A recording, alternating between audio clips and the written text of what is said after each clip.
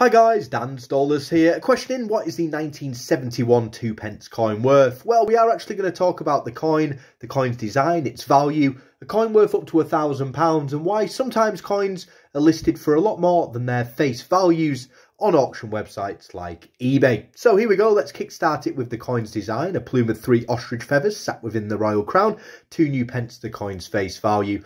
We'll turn it over. The portrait of Queen Elizabeth II looks to the right.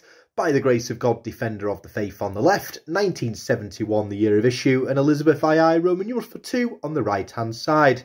A quick fact, the 2 new pence coin, first time the 2 pence was actually released into UK circulation in 1971, and that was the first year as decimalisation, where we went from the 240 pennies to the pound to the 100 that we currently have today. This coin is only worth £1 in perfect quality, 2 pence in circulated condition.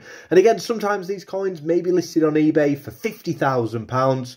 People are just trying to get lucky at that. And sometimes, unfortunately, it is money laundering that is taking place when we see those big sales going through. Hopefully, though, at home, you've got a coin that's worth more than its face value. If you have, or you just want to know something about your coin, get it in the comments. I'll give you an updated value, good quality, poor quality. Let us know what kind of quality it's in, and I can give you as fair a valuation as possible on your coin. Coins to one side, I wish you all a great week. Stay safe, and as always, guys, thanks for watching.